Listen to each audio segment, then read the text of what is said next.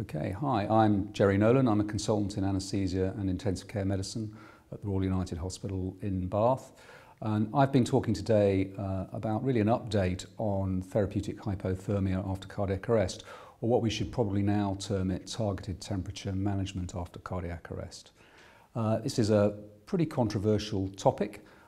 It's very relevant, of course, to emergency physicians because emergency physicians will typically be the ones that initiate targeted temperature management in the emergency department for patients arriving comatose after having been initially resuscitated from out-of-hospital cardiac arrest. I think probably one of the commonest way that cooling is started is with the use of up to 2 litres of ice-cold crystalloid. And one of the things that I've been discussing is recent evidence that suggests that if that therapy is started perhaps in an uncontrolled way pre-hospital, it may in fact lead to some complications in terms of increased risk of rearrest and also increased incidence of pulmonary edema on the initial chest X-ray. So that's an area that's coming under for some concern, and it's probably going to be addressed in new guidelines that will be coming out later this year. The other topics that I've been discussing are methods of maintaining temperature control. There are a variety of those, and it's not really clear whether any one of those has clear advantages.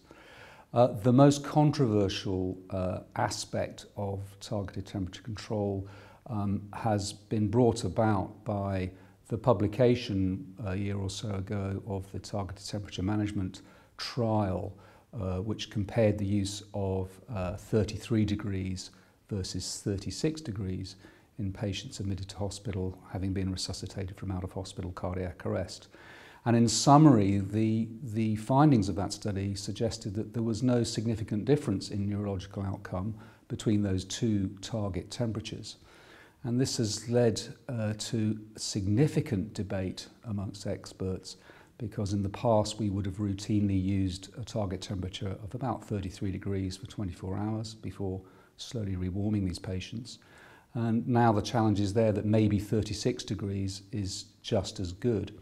Or perhaps we should be more specific. It may be simply eliminating the risk of fever is where the advantage of that technique lies.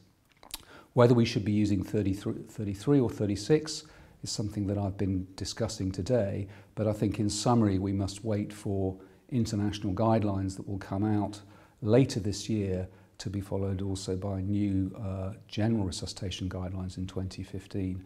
Until that time, I think the main message, especially for emergency physicians in clinical practice, is that fever should be prevented in these patients. And I think at least starting induction of cooling in the emergency department makes sense. And then it'll be up to the critical care team locally to determine how they wish to then continue to treat that patient, whether it be at 33 or 36 degrees. And I think there's still a lot of research to be done in this field, and I look forward to seeing more of that coming out in the next couple of years. Thank you for listening.